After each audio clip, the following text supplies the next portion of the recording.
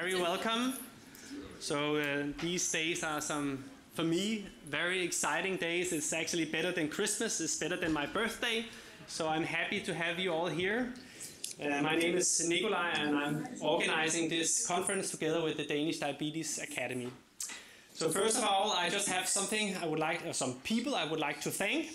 First of all, the Novo Nordisk Foundation for supporting this event. But perhaps more important is the Danish Diabetes Academy, in particular Manon, she's standing here. And Mette, I don't know if she's outside probably drinking coffee. And Pernille, who is now on maternity leave. They have been instrumental for this conference. So thank you very much for your help. And of course also, yeah, let's do this.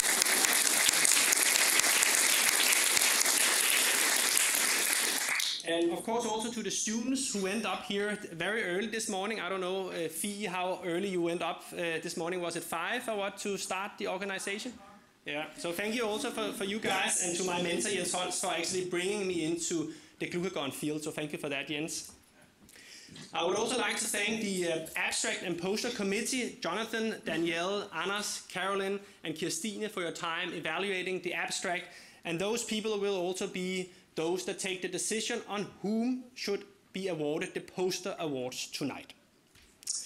Thank you for coming here. And then I just have a small present for you. So if you could see your name tag, please take it up, everybody, and then turn it around, right? And what you can see here is actually a tomato plant. It's a glucagon tomato plant. So I hope you don't throw this out and you can actually use it after the conference is over. Okay, so I had the chance to do a glucagon quiz, and there's a QR code. It's activated, and you can access the glucagon quiz from now on until this afternoon. There will be a glucagon quiz award, so don't miss that one out. And you're not allowed to cheat. We will figure it out.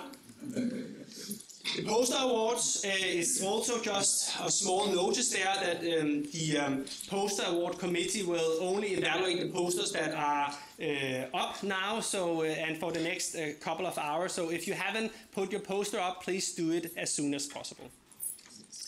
And then some boring news, that's the housekeeping rules. You are not allowed to bring coffee in here. You're allowed to bring yourself and a friend and some water. And please try to get back to your seats 5 minutes before the next session. And Manon, the students, Mette, please contact them if you have any questions. So the final thing is if you have any dietary restriction or whatever, please let us know.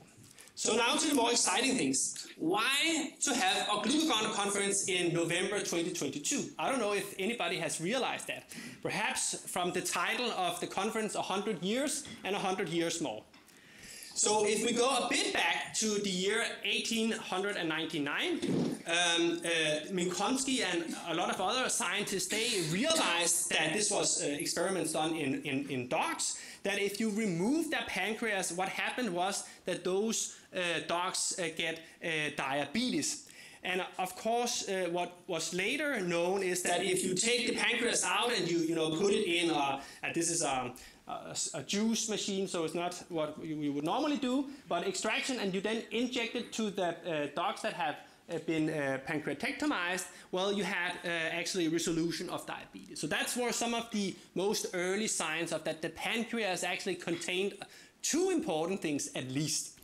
And one of the very important things is, of course, insulin, and all know the story about Frederiksberg and Charles Best and all the other amazing scientists who has been contributing to that field. And last year there was a 100 years birthday for insulin. But how was glucagon discovered? I don't know if anybody of you know the story. So I've been reading that for my children the last couple of months. They are not so interested.